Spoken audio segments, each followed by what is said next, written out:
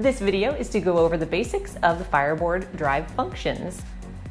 When you power on your FireBoard and plug in temperature probes and then open the FireBoard app, you land on this dashboard chart view.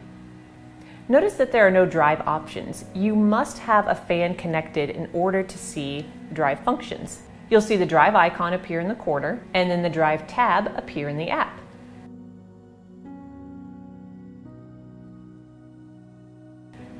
The control channel is typically the port in which you plug in the ambient probe.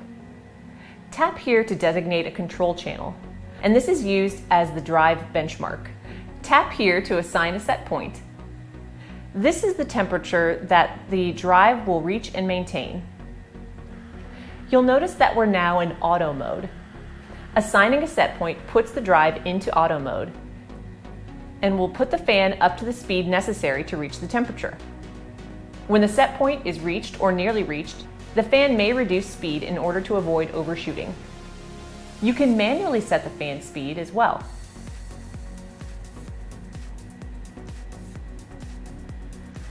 Notice that this changes the mode from auto to manual.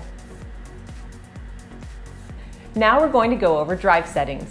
Tap the wrench icon in the top right corner.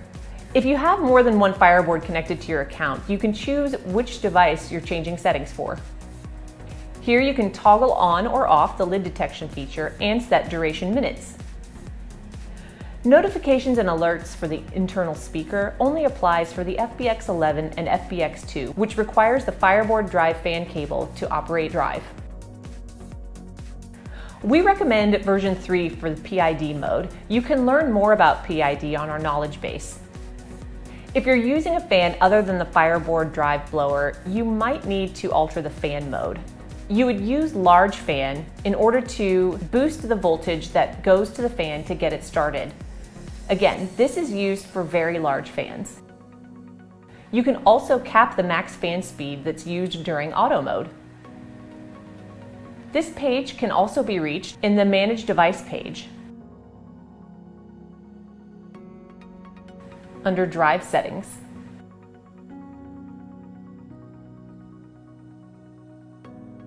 You can view the drive activity on your chart by tapping Drive.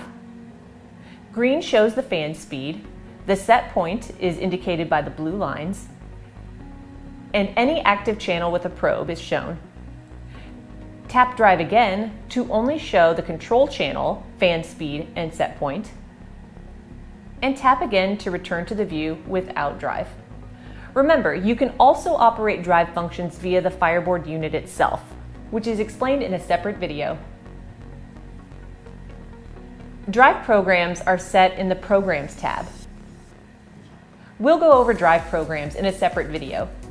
Make sure you visit our knowledge base at docs.fireboard.io for more information about drive operations, and subscribe to our YouTube channel to stay up to date on all of our latest videos. You can also like us on social media. Thanks for choosing FireBoard.